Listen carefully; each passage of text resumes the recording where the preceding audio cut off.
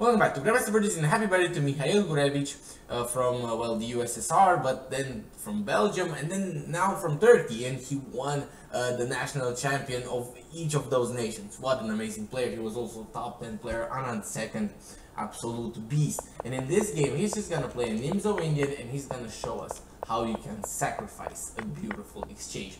So now in this position, his opponent goes bishop f4, thinking that he's smart because he's gonna win in exchange, right?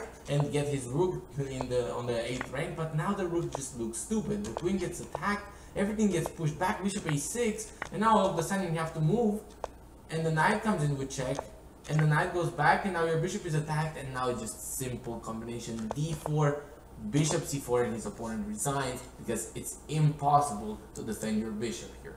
What a beautiful game. Happy birthday to Mikhail Gurevich once again. See you.